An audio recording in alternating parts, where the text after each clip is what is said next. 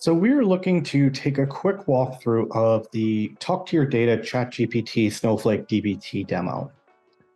What we want to do is we're basically looking at the Tasty Bite data from Snowflake and asking ChatGPT to generate some, SQL queries, summarize the results, and generate a graph for us to, denote, here's the data, here's an easier way for maybe non-SQL users or, data analysts who don't want to write SQL all the time. This is kind of a proof of concept behind that to show what can be done. So in this case, what we have made available so far is we've loaded the Tasty Bites database with all of the different fields that exist, where customer loyalty, order detail, order header, the trucks, the menu items, the locations, so on and so forth. And what we've ended up doing in ChatGPT, it doesn't understand any of that. It needs to know what those tables are, what those columns means, what relationships exist. dbt is a great way to fill that gap, where we have all of our, this is the exact same thing that you would create as a model for a particular set schema or something like that, that has a list out of all of your models. In this case, we just changed model to table.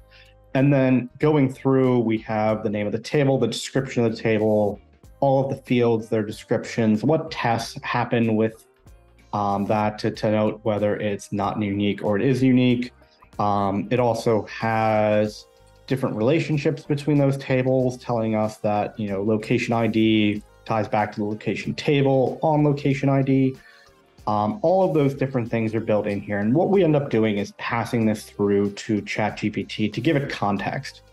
So as we take a look at this entire process, we want to ask a question here. And in this case, we're going to start with something that's like, what is the breakdown of sales by month for 2020 is a good data set that we have for here.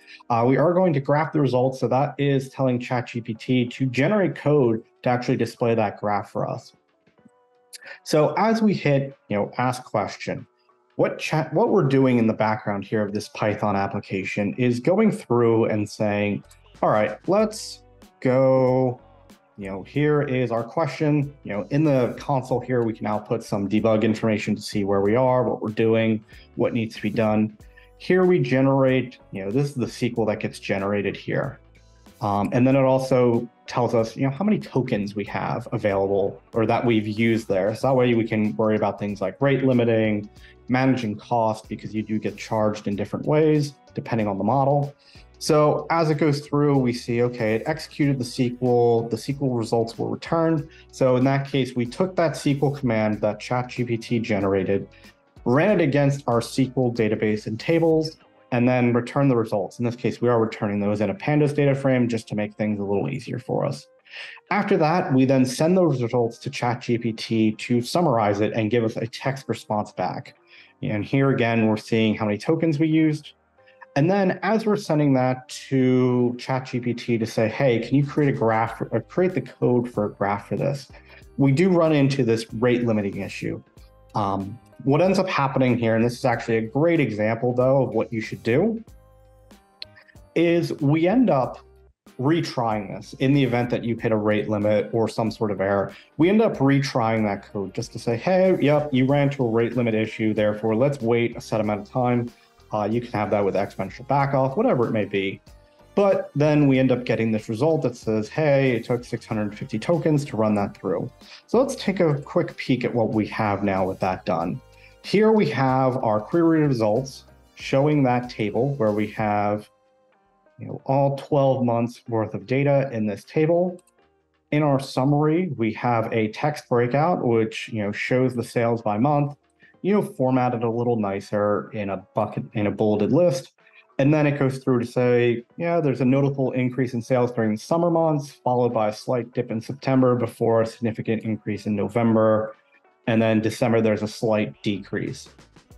This trend may be due to seasonal factors or external factors, such as, changes to customer behavior due to COVID-19 pandemic. All of that then shows, a nice total sales by month with a nice chart here. Again, Streamlit allows you to, view that in a bigger view. But overall, that's kind of what this is looking to do. You can ask it any type of question. It'll do some retries. In the event that the SQL generated from the first attempt isn't particularly good and it fails, it'll actually give that feedback to ChatGPT with the error message to say, hey, recreate this query, and then it'll run through it again and then recreate this entire process.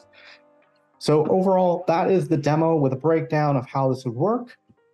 And that is it.